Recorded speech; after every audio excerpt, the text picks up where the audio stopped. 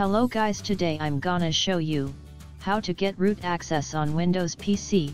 You always heard how to root Android mobile, but this time you will get root access on your PC, and don't worry about warranty, it won't affect your PC's warranty. In this process you don't need any software to root your PC. To get root access, open run command, and type cmd, and open it. Now type wmic. This command is used by developers to get root access on Windows PC. See, I get the root access on my Windows PC. If you need help here, just type / with question mark.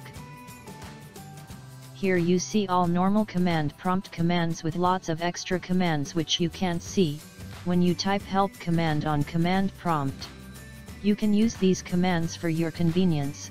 With these commands, you will get full access to your PC. You can use these commands easily with administrative privilege. You can open root command by typing wmic on run command. Hit like if you like this video, share this video and subscribe to my channel for more interesting videos. Thanks for watching.